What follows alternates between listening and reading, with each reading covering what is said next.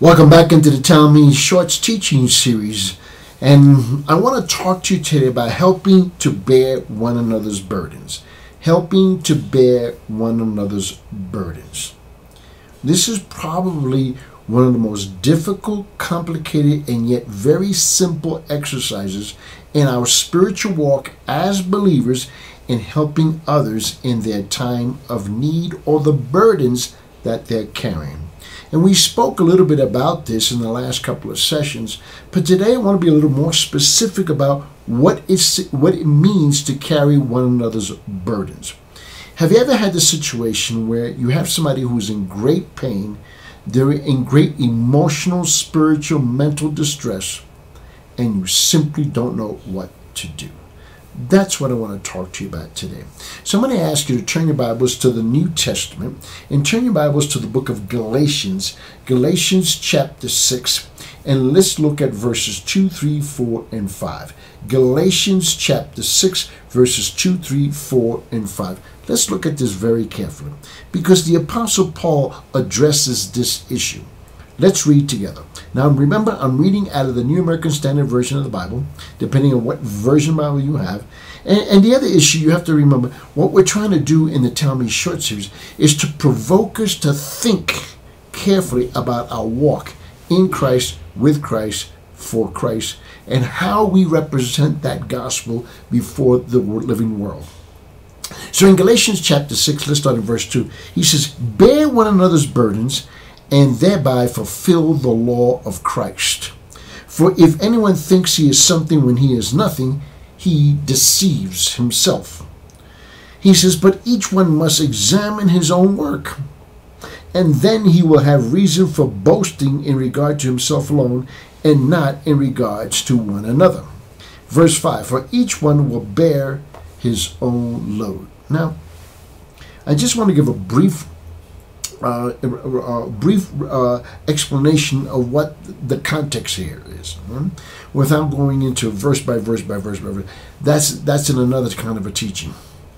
But you know, 1 hour quiet. Sometimes you have someone who's gravely ill, someone has lost a loved one, and we have this need to just talk. And sometimes what you have to do is that you just have to be quiet. And so our quiet presence during someone else's time of pain, you know what it says? It says more than any words of advice can ever be said. So let's take for example a grieving widow, okay, or a grieving widower. Let's just take that for example. You know, they don't need to hear our own tale of loss. I've done this long enough now where I've had to deal with someone who's just lost a loved one. They've passed away. There's a wake, there is a funeral, and after the funeral people gather, or before the funeral, and people just have this need to share their experiences right at the beginning as they enter the situation with someone. You know, sometimes you just need to listen to me very carefully. I want to be as respectful as I can possibly be. You just need to shut up sometimes. Say nothing. Say nothing. It's not about you. It's about the person who just lost their loved one. And just try to hear the voice of the Holy Spirit when to open your mouth. Look. So if you take a widow for an example, doesn't need to hear our own tales of loss. You know what? She needs an arm. She needs an arm that will embrace her, okay, around her shoulder, so she realizes that she's not alone. And sometimes the best thing you can do is say nothing. Let the Holy Spirit lead you and guide you when to open your mouth. Now, think about your own situation. Let me see if this will help you. Just think about the times when we bring our burdens, okay, before the Lord in prayer. Just think about that situation right now. Just simply experiencing His presence. His presence lightens the weight that we've been carrying. He doesn't have to speak, but we know we're in His presence. So God's response to our personal pain is a clear demonstration of what? It's a clear demonstration of how important it is to make ourselves available and listen to our neighbors, to our friends, to our acquaintances, to our loved ones when they're in that pain of loss, or they're experiencing great pain for other reasons.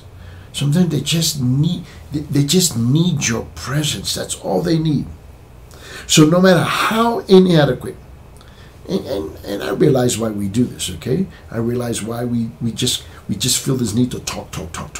It's because we feel inadequate.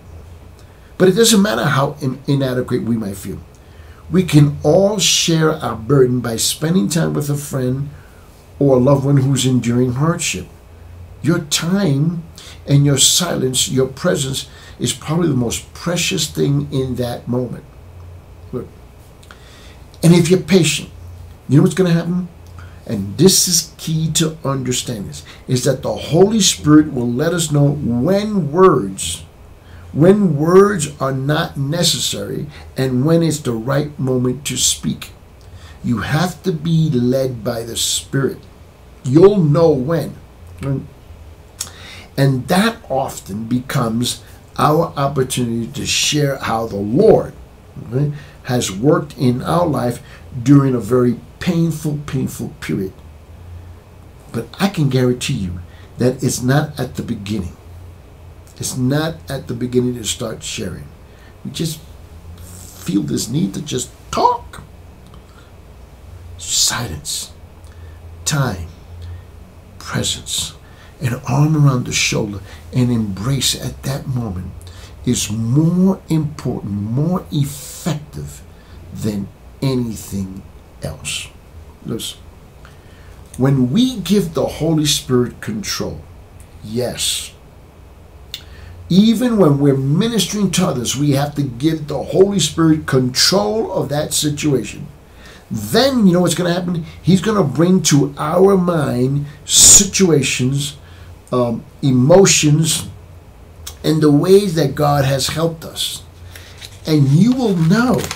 If you walk by the Spirit, you walk in the Spirit, okay? And in the Word of God, He's going to indicate you. He will prompt you when to open your mouth and what to share, when to share, exactly how much to share. And this is the other area. People have lost a loved one. And someone has the need to tell them, well, you know, I lost 2 loved ones. It's like you want to up the ante, that your pain is greater than theirs. No, not at that moment.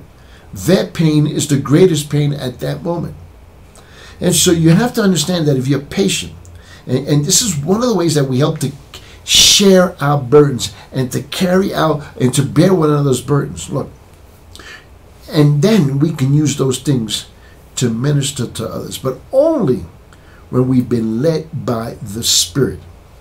Look, do you realize that hurting people, you know what they do? They grab onto kindred stories, okay, as if it's of a lifeline. When they hear things that are similar, it doesn't have to be exact, they grab onto it, but they do so only at the right time, at the right moment. Because when the Holy Spirit indicates for you then to talk, it's because the Holy Spirit has already indicated to that person it's time to listen.